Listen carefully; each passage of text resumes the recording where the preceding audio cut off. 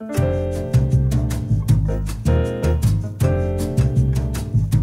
back to another rig review, and today I'm going to take a look at the Azri rig, which is part of the Game Anim book, and you can go onto gameanim.com. You can go on that website and check out everything that they have here. And if you are interested in the book, I have reviewed it before. I will put the link in the description for my impressions on the book, which was, spoiler, very cool. And if you want to download the rig, you can go onto gameanim.com/product/Azri, or is it Azri? Azri-rig. But all the links to the goodies are in the description below. So let's go back to the rig, which comes in like this into your scene when you first open it. All the controllers are there, and you have multiple layers here on the right. I'm going to turn everything on, which is bananas, but just to show you what's on there. So you have a lot of extra controls already at your disposal if you need them. So first off, you got your main controller here. That gives you an overall movement option on that rig. Nothing else there to see. Then going down here, you do have your sword, which I'm going to take out on the side just for now. There's also a collision locator, as it seems, right next to the feet. And as always, I don't know why, I check out IK, legs, and all that good stuff out first. You never know, you just want to see how they function. You got knees come with it. There's nothing tightly constrained there. You do have a pull vector for your knee. And when you go back to the foot control, you do have a foot roll option like this. In the channels, you have a twist like that. And you have a bank, which is super helpful. I'm always a massive fan of a bank option. That gives you an option to pivot off of this section here. So you don't have to rotate with the pivot off of here and then translate into and to compensate. So that is very cool to have. Big fan. If you are looking for a knee control in the channel, that is not there. So you're going to have to do it through this. You do have options here on the foot for a foot roll like that and for toes like this. Now in all of these, you can select this controller, you can select this one or this one, it doesn't matter. You will have the IK/FK switcher right there, and then it switches to the classic FK switch where you can do everything like this all the way down to the toes if needed. So basic controls are there. Like I said, here on the main controller, that's the main control. There's no resolution switch or anything else that sometimes some rigs have. So this is all very clean here. Then you have your hip control, and you can see here the influence, one that's IK, one that's FK.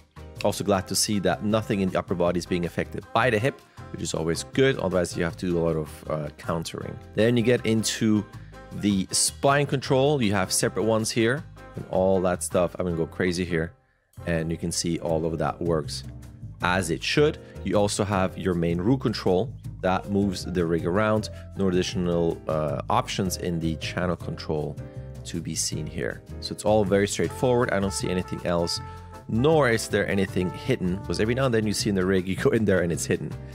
You do have your arm controls through here, and the same thing, you can select all of these and you're always going to have an IK/FK control.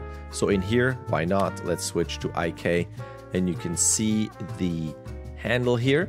The wrist is locked by default here to follow, like sticky IK, and then you have your elbow functions through here. There is no channel control. Nope. For here, you just have that, and you can change the rotation on the wrist on the same controller. Some people prefer it separate. I actually like it on one. You can just pose out faster when you do things like this, but everybody has their own ways of doing things. Closer here, you have your finger controls.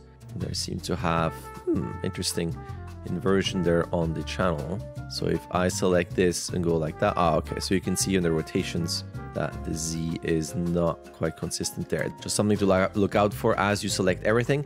You do have something here that is the hand grip control, which I'll talk about later. You have overall finger at the top level here, and of course all the individual fingers. And here the rotations are correct. Everything is okay.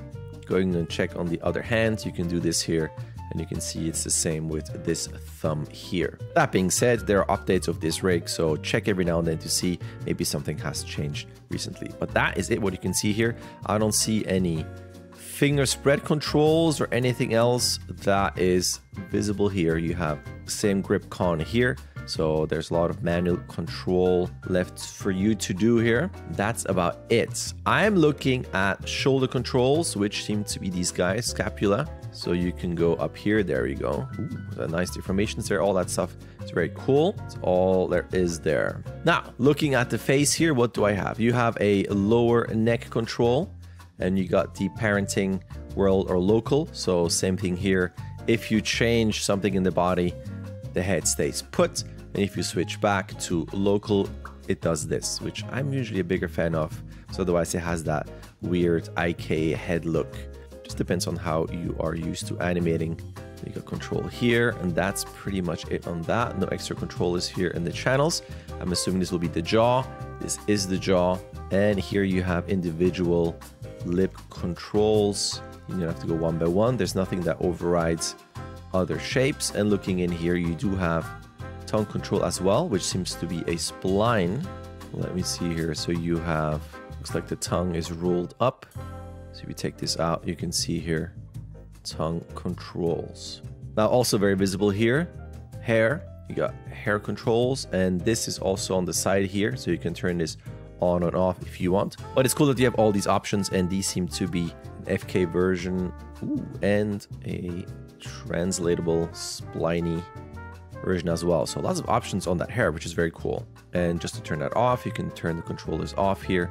Just checking if I miss anything. There doesn't seem to be a control.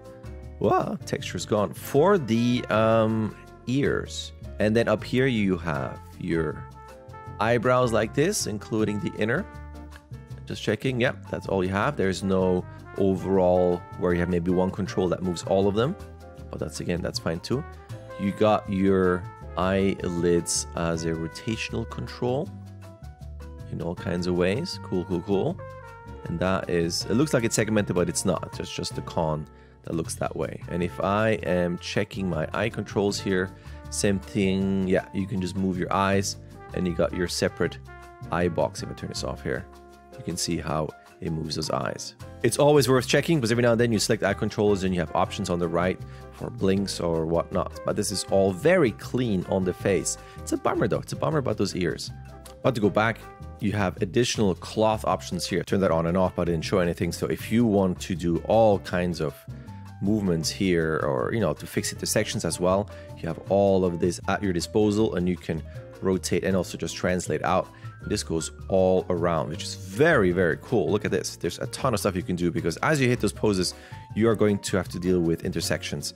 And you can all the way down to this here, the flaps. And if I look at just the skeleton itself, I see all those joints, but there are no joints for the ears. That's just a bummer. Well, let's turn off the cloth options here. And going back to this here, you have twist that was set on template. But if you have this here, you can see all those spiky controls.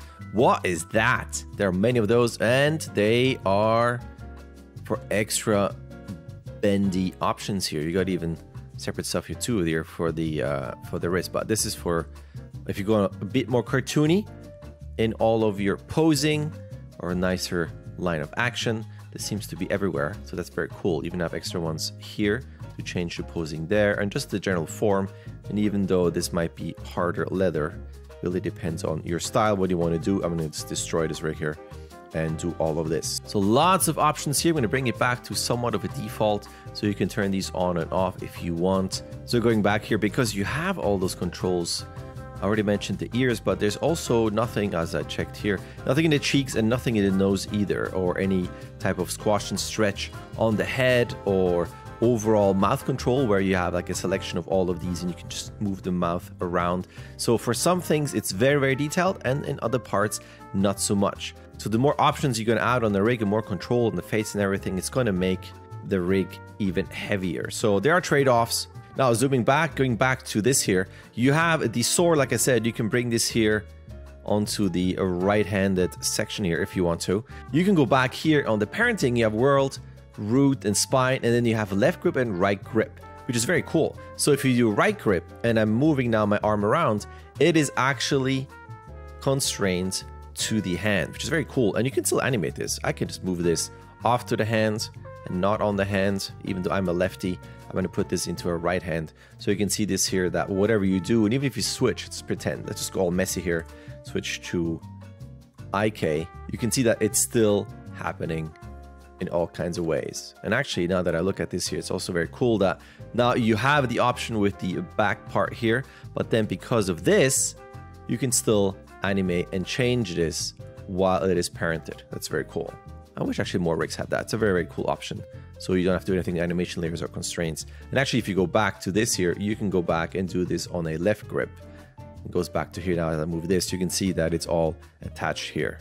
That's about it on that rig. One more thing here, that as you see this here, this is your collision control here. Now, if you want to know more about all those things, because that's not quite my domain, you can go back to the site and you can go to the basic rig options here. So as you scroll down, it tells you about the setup, the display layers, all that good stuff here. And here's got your collision controls, tells you what that is, IKFK limbs, cloth control, and so on. And even here, you can go into part 3. That gives you all the parent switching, that with the sword, twist and bang, and facial controls. And you can see here, useful pages. You got the rig, software tools, tutorials, the basics. So overall, lots of information here on the site, on the different tabs here that I showed. Also, if you want a different look at the rig, I highly recommend that you check out Sir Wade's channel. I mean, just in general, you should check out his channel anyway. But he has another walkthrough as well, going through the rig with demonstrations and talking about the pros and cons and links to his tools and all other goodies. It's absolutely worth a watch, so head over to his channel in general if you want to learn a ton of things, so don't miss his channel. And that's it for me. This was your quick look at the Azri rig. Don't forget to always kind of check in with the rigger to see if there are any updates or new versions of the rig. But that's it from me. Thanks for watching.